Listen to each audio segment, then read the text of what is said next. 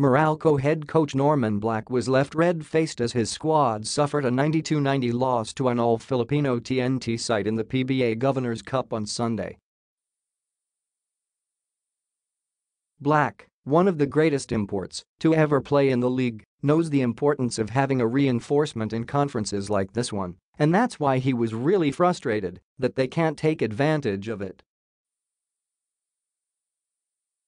"I am a little embarrassed with the outcome. Playing a team without an import, it's a game that we should have won.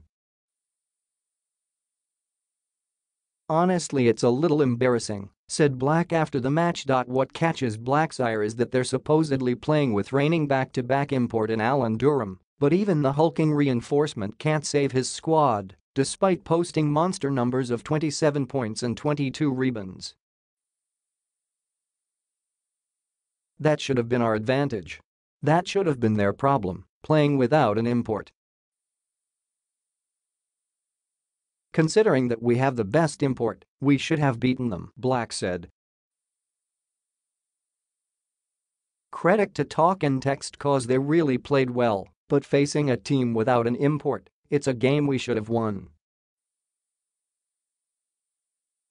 Asked what went wrong, Black didn't hold back, saying that there really isn't a positive takeaway with the defeat. "I'll just have to watch the tape first. But I really thought everything went wrong. We lacked the energy on both ends.